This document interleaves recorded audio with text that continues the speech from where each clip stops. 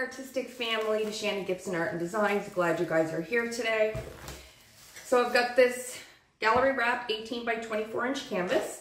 I've got some gesso here. These are already pre-primed. They are professional canvases, but I usually like to go over them with my abstract paintings as well, especially when I use texture. So I have this modeling paste here, and I'm just going to use the plastic from my canvas, and I'm going to cover the texture once I decide where I want it, and then I'm actually just going to press on it and remove it, just to make some extra kind of patterns.